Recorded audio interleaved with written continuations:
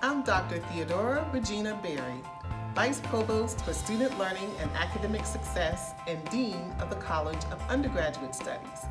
As Dean of the College of Undergraduate Studies, I have the distinct privilege of overseeing 5 degree-granting programs in IDS.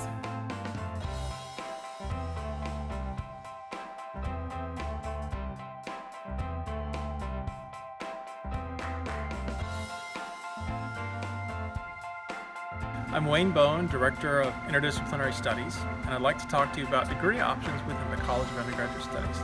The first degree is the Bachelor of Science in Environmental Studies. Our second degree is really 2, the Bachelor of Arts or the Bachelor of Science within Interdisciplinary Studies. The third degree is the Bachelor of Integrative General Studies, or sometimes called the BIGS degree.